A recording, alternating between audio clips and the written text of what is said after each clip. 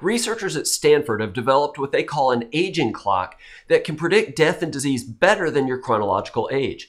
In a new study published in the journal Nature Aging, they used certain blood proteins that play a role in chronic inflammation, along with an artificial intelligence tool to identify at-risk individuals early. They then calculated what they called an iAge. Those with an older iAge showed systemic inflammation sooner and proved to be prone to a number of long-term conditions like lowered immunity, cardiovascular disease, and frailty. This is further evidence that chronic inflammation plays a key role in your long-term health and life. I'm Dr. David Geyer.